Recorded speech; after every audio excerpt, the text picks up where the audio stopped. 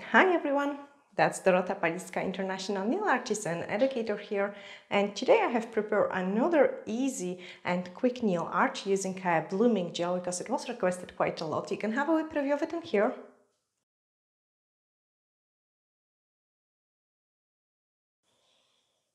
Yeah, nice and very easy to do flowers, and I hope you will really enjoy watching this tutorial. If you're new in here, hit the subscribe button as there is lots of tutorials coming up, and to existing subscribers, thank you so much guys for all the support, likes, comments and shares which you are doing for this channel. Thank you so much. Let's start.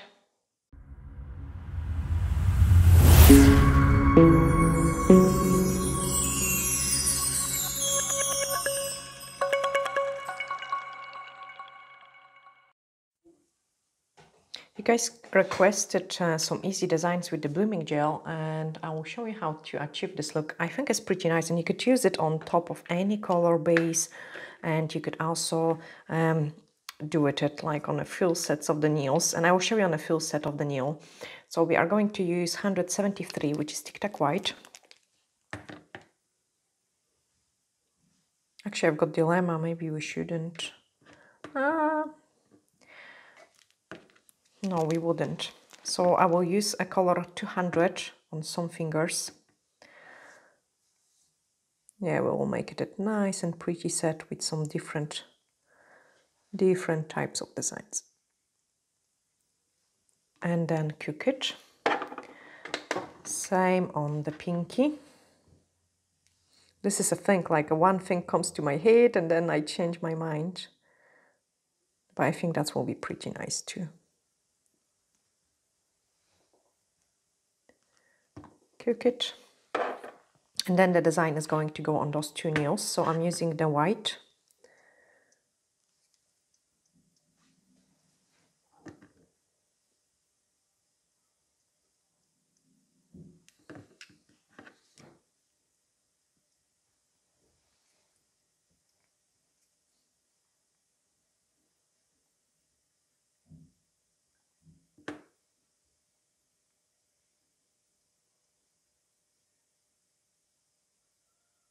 Got some dust in there. There we are. Cook them.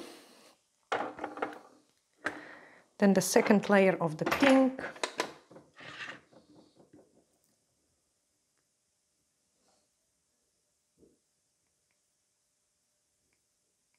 It's actually a really nice shade.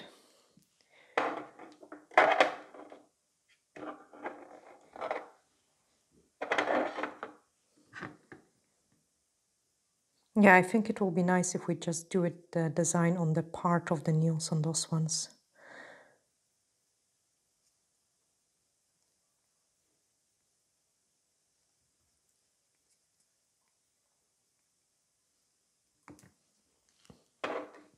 Okay, on the white nails, we are ready for those blooming gel. So I'm just going to apply the blooming gel.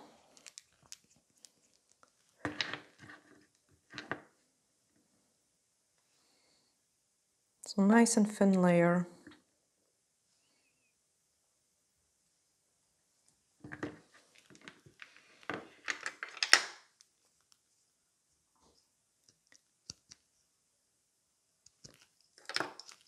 And then using the thicker Nail Perfect brush, so that's the, got too many of them now.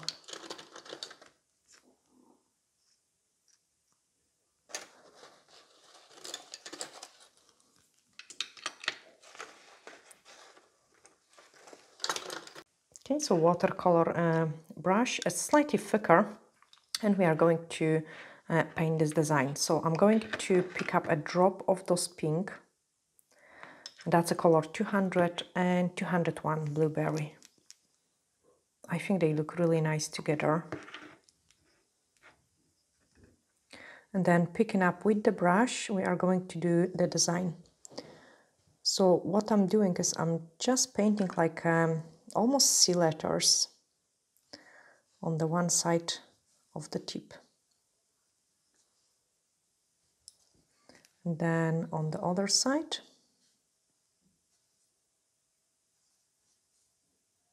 And the blooming gel is going to do all the job for us.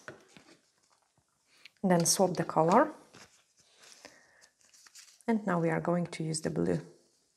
So in between of that, we are going to put some blue.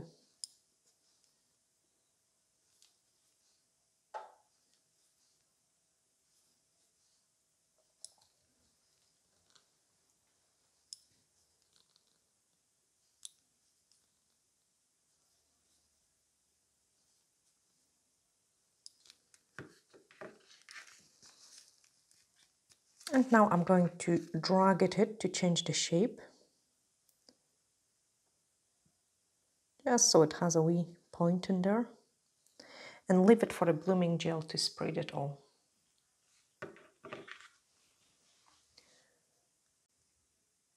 Okay, and then this one I'm going just to put it on the side so the gel spreads nice. And we are going to paint similar one, just on different sides. So picking up the blooming gel, apply a nice amount of it.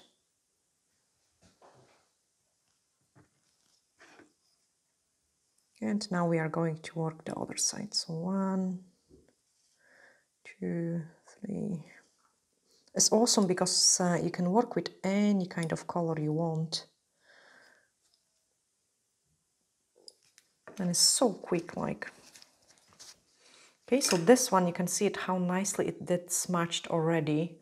It started looking beautiful and I'm happy with this smudge, so I'm going to cook it.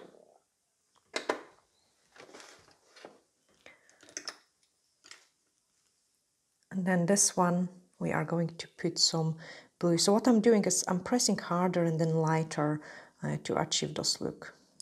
So it will look like almost like a kind of exotic flower.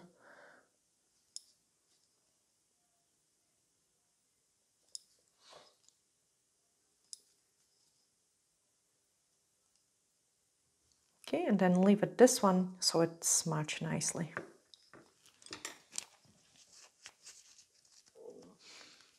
There is also a tutorial of those nails as well on the channel. You have to watch it, guys. It's the first time from ages when I have managed to have both hands same way.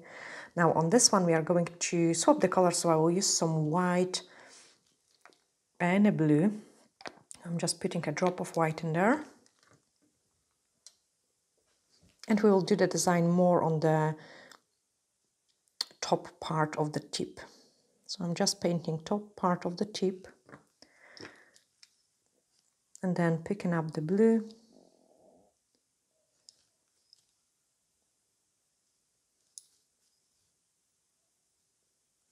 Okay, once I have done the blue, I'm going to use the white.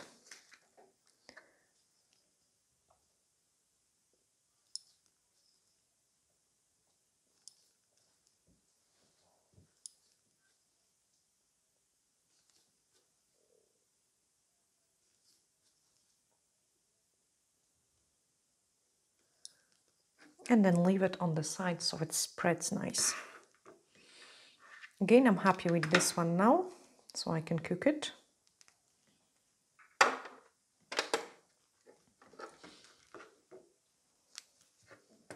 And then the design on this one is going to go on the other side.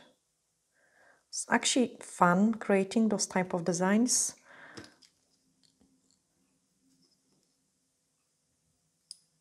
They actually come up each time slightly different, and it's really awesome. So clean my brush and then pick up white.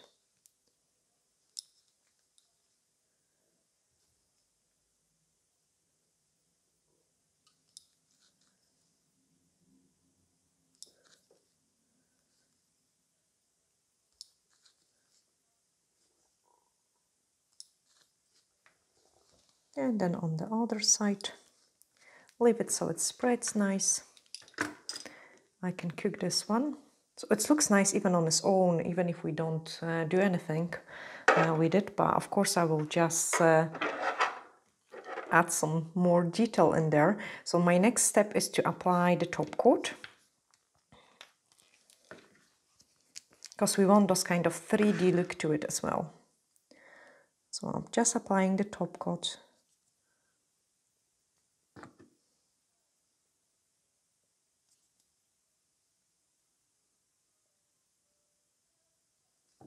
and then cook it.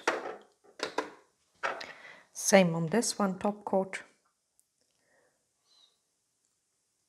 We've got an absolutely amazing and beautiful day today in Fort William, and I'm actually feeling it on my products because we are just sitting next to the window and I can see it how it's kind of catching the products as well. But this way the cameraman is very happy with the light. Now this one is ready to cook. Actually, the light was better when we started than now. Because we put some sun moves, but we put some diffusion on the window as well to protect it from the direct sunlight. Otherwise, I wouldn't be able to do anything. Well, anyway, let's apply the top coat on the next ones. Honestly, it's a fun to do those type of designs. So top coat.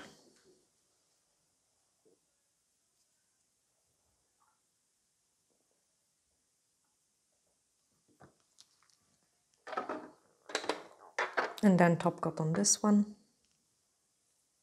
So you can see, guys, what is happening with my top coat. It's already curing, unbelievable.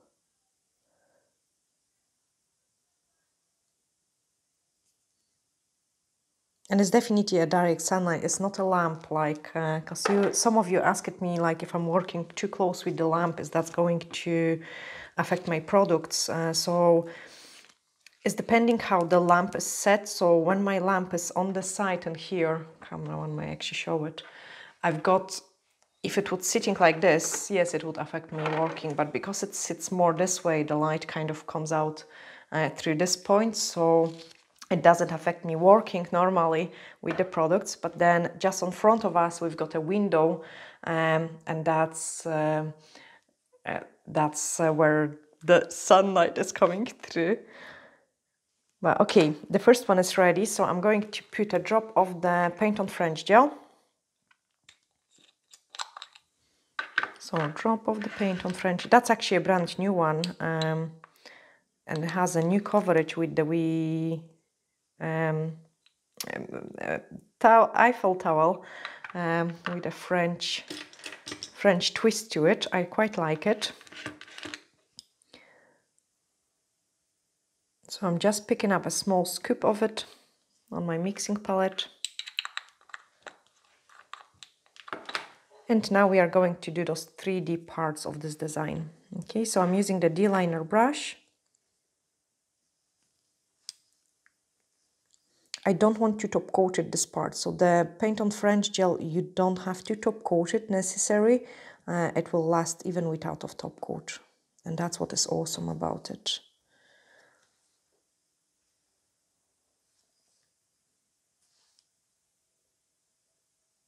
So what I'm doing is I'm painting kind of like an leaf swirls design, just to give it nicer look to the flowery background which we have created.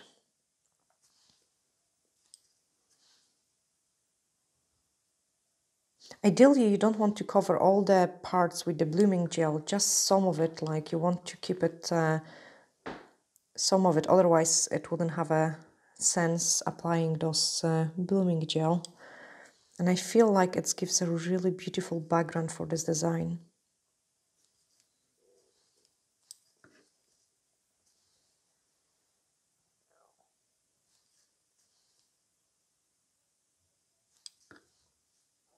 So just on some parts.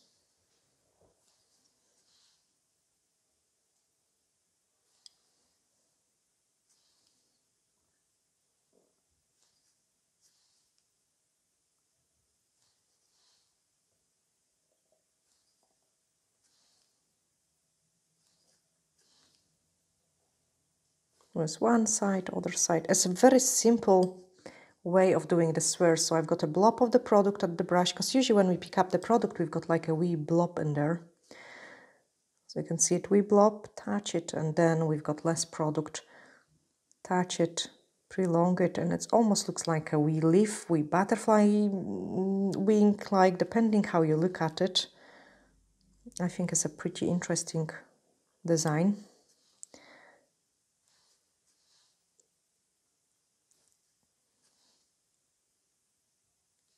And it looks much more complicated, so that's the finished look. It looks much more complicated if we don't break the steps, how it was achieved, but once you know how to do it, it looks nice and pretty. Now I'm going to cook it in now. And what I love about it, that we can use the paint on French gel on top of the top coat, and it's going to stay on with no problems at all. Okay, so now the same in here.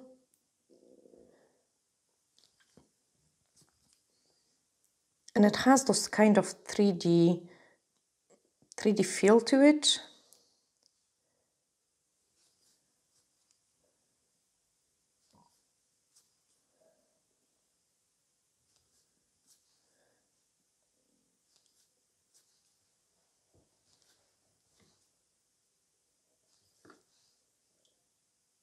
And then prolong it.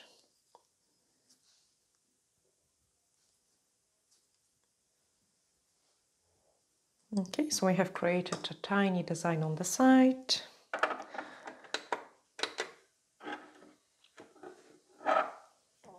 Same on this one, just the other side. So I'm just cleaning my brush. I don't want to have the brush load with the product too strongly.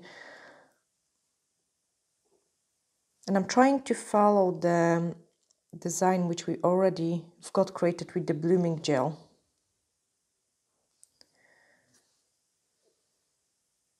At the same time, do not cover it completely.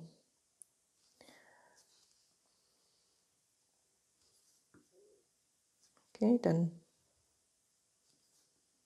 So I'm really doing the same movements all the time, like almost a C letters. So C letter, another one in there, and then we wave. And the last one. So this way we have, oh, actually could do with the small one in there. And that's a pretty one as well. Well, I actually love this one, looks so elegant. And then on the last one, I feel on its own, it doesn't look bad, but I prefer it definitely with those wee swirly bits over it, like much nicer. So here I have done 3 of them, and then one C, other C, and we've got like a wee, almost butterfly wing. Then another one.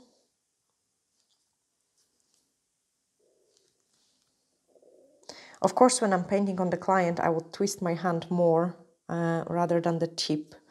And I have been doing this design, like the similar kind of swirly work on my clients really often.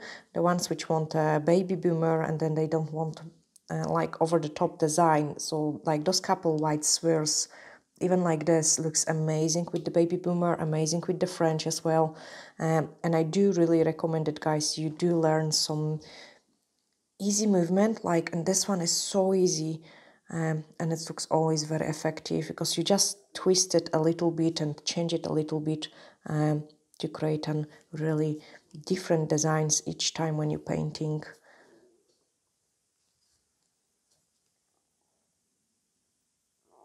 And then another one just on the bottom there, and that's our design finish on this tip.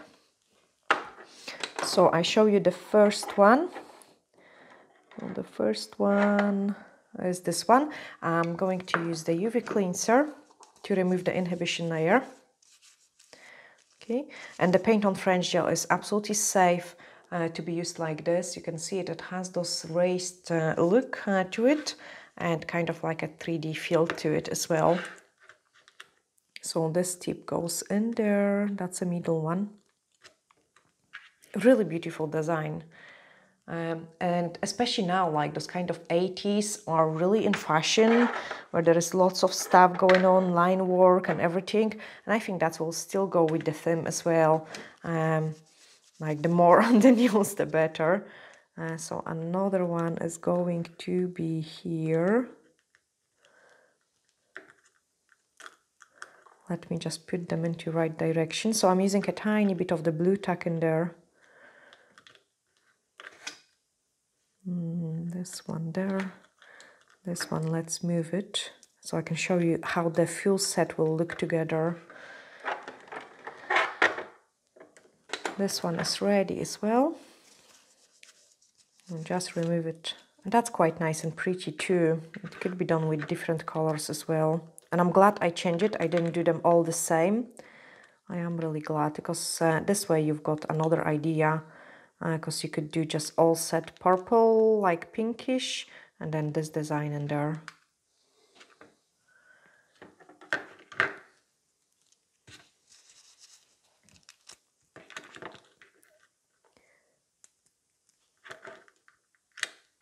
And the last one here.